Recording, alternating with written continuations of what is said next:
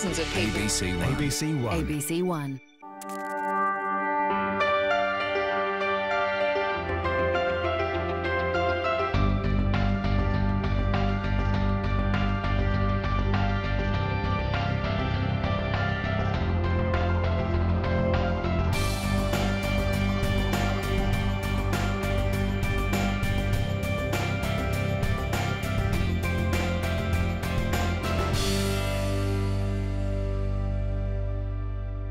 Hi there, I'm Tim Rogers, Chief Scruff of the rock band UMI. Tonight's Australian story is about a friend and a colleague of mine who rather tellingly as a band manager took the rock band Jet from obscurity to international stardom. However, recently he's been on a personal journey that's been equal parts horrifying and truly inspiring. This is David Powell's story.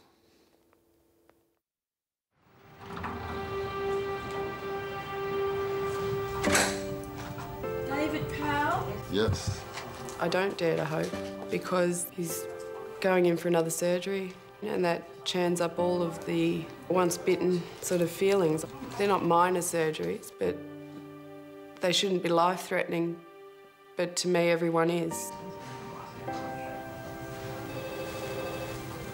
I'm actually really, really happy, for once I suppose, to go actually under the knife for, touch wood, the last time. There you go. Oh, I remember the last time when you had your toes off. Yeah. Okay. Okay, beautiful. Perfect. Lovely. I'm all ready for Priscilla, Queen of the Desert.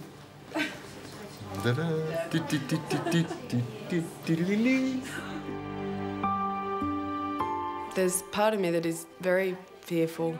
David now is chronically ill. That's his status. We're meant to be together, and I know this is a strange time in our relationship now. No matter what state Dave is in, I love him.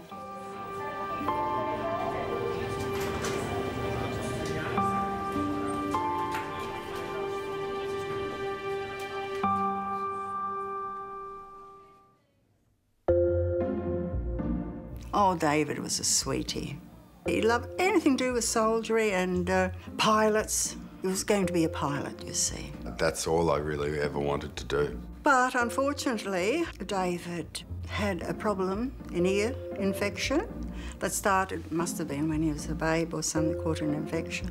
That kind of meant that I was never going to be a fighter pilot. The thing is that I went through high school doing maths A, B, Phys and Chem in the idea of getting into the Royal Australian Air Force, and it was never going to happen because I was never going to pass the physical.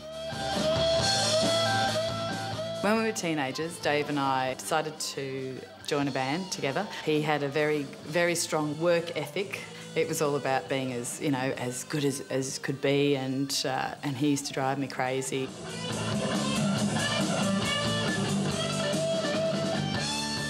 He would have jobs that relate somehow to music. Then he ended up at the Duke of Windsor, and he's working on the bar there, and that's where the rock bands used to meet. The first time I met Dave was really saw Dave. He was playing at the Duke of Windsor in a reggae beret with these big sideburns and long hair at the time, and I thought he was an amazing guitarist. I thought he was, yeah, good looking. I shouldn't say weaseling, but I kind of like got myself into her band. That obviously caused a certain dynamic, but she played bass. You know, I was very much going, I think you could be a star. When Dave joined my band, I knew it was the beginning of the end of the relationship I was in. He said, "That's it. She is the one, and that's fine. I will marry her." And he'd never said that before.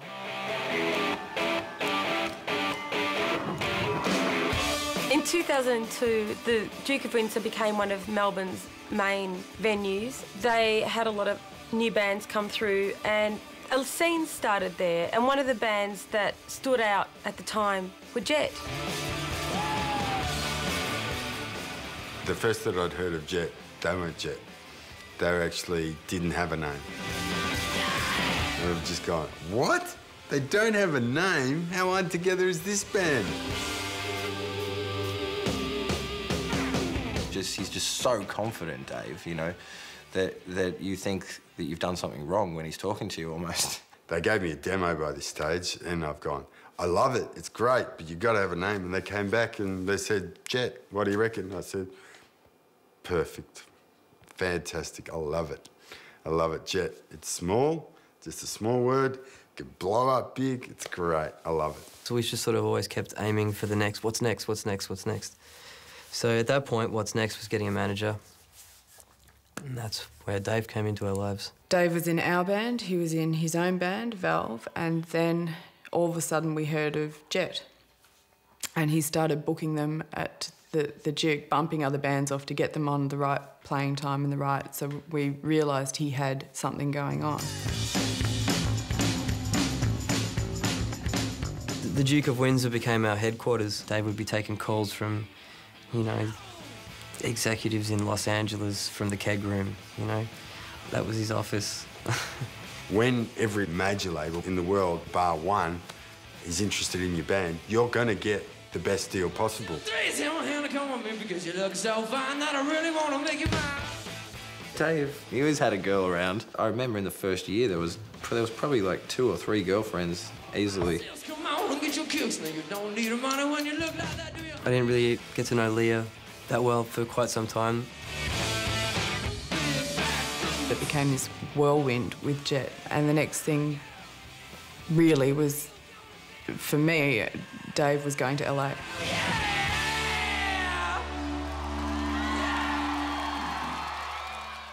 Straight to Hollywood Boulevard. At this beginning of 2003, Dave and Jet boarded planes for Los Angeles and recorded the Get Born album. That's Cam in America, Mark in America. Me in America. Just crazy adventure after crazy adventure, and Dave was always in the middle of it, coordinating everything, you know. In a space of a month or two, he made a lot of stuff happen for Jet.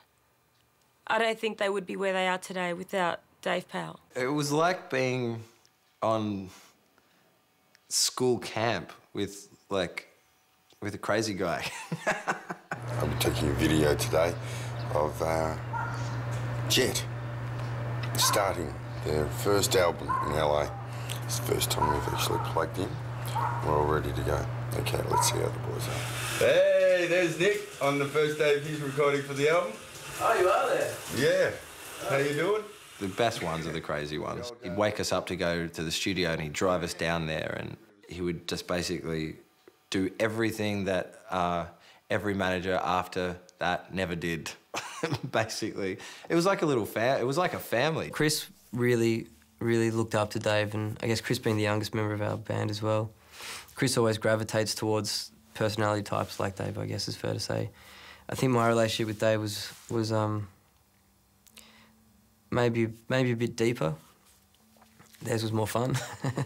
And you are Jet, you're here from Australia, Melbourne. All the way, yep, all the way. We're very excited to have you here. And All the stars aligned for Jet.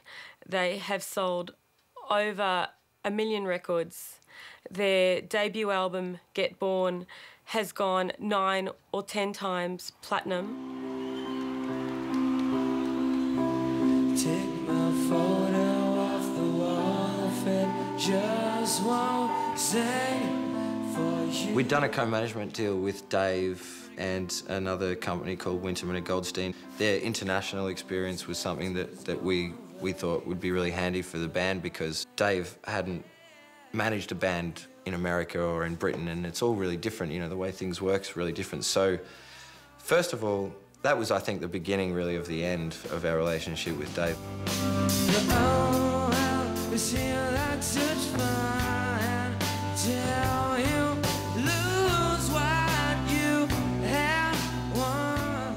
It was pretty naive of us to assume that having 2 separate management companies was a legitimate option that was gonna last. They tried to work together, and then gradually, you know, they were just telling us things that, you know, it was really difficult, and they were finding it difficult to get through to him and get certain ideas through to him, and they basically just sort of convinced us that it would work better if it was just them. I got a call from the band's lawyer saying that the band would like to meet up to talk over the management contract with me and my partner, my business partner at the time. And I had a sinking suspicion that something was amiss. We talked about about the meeting and about telling Dave and stuff, and I just said I couldn't go. I've chickened out of a few things like that.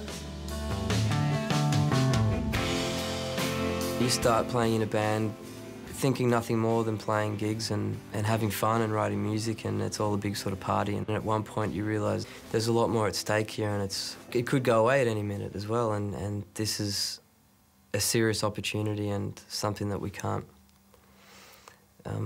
waste. And I said, look, it's okay. It's okay, Nick. I know what you're about to say. And I'm absolutely fine with it.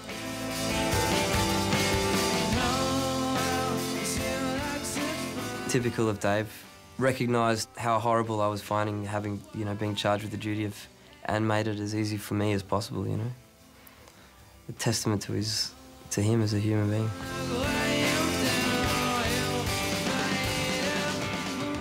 David decided to not challenge the contract and walked away and wished them all the best.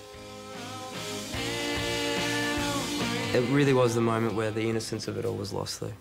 To be completely honest, I don't think it was ever that fun after that either.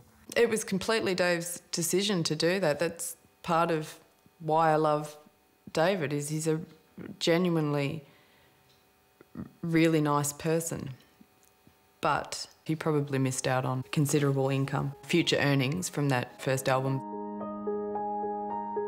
I'm not really sure whether Jet knew at the time what Dave gave up to manage them. The situation we're in now, I could keep you up at night if you let it. Dave was kind of left floating. There wasn't much going on in the industry that was going to give us a real wage at the end of the week, so he took on an office job because he knew, rent and baby coming, and that's what he had to do. He wasn't too happy about telling people what he was doing. I think he looked at it as a bit of a failure, a big step backwards. She's a beautiful babe. We know that. I kind of separated myself from the rock industry or the music industry. Late nights, drinking, smoking, all of that stuff. Merry Christmas, Mama. Merry Christmas. Merry Christmas, son. We had, our second child on our way, and it was now time I was just going, look, I've got to do a 9-to-5 gig.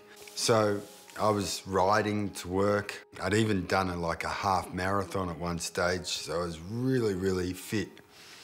And then I got this kind of these fevers. At the beginning of 2009, there was the fear, the epidemic of swine flu. We took Stella for a swimming lesson, and because I'd not long given birth, Dave got in the water and he came out and he was shivering uncontrollably. And so I was going, I don't feel good, I don't feel good. And I just do remember picking her up and taking her to the showers and going, geez, I'm really feeling dizzy. And I said, I'm not taking the kids into an emergency room with always bugs going around. I took a cab and they thought, oh look, it's just a flu, go home, take some Panadol. The following day, Monday, he started to not be able to sleep. We went and saw the GP. We rang nurse on call. This time I said, look, my sister can come over and take me to emergency, so she did. And they took one look at us and said, listen, if it's swine flu, you've got to go down to the Heidelberg Swine Flu Clinic. So we went back in the car, drove down. By the time we got him into the clinic, and as we're admitting him, the nurse said, hold on, he's going, and he collapsed in the clinic. And they immediately called an ambulance. That was really the first intimation of the enormity of what was going to unfold, but we still didn't know.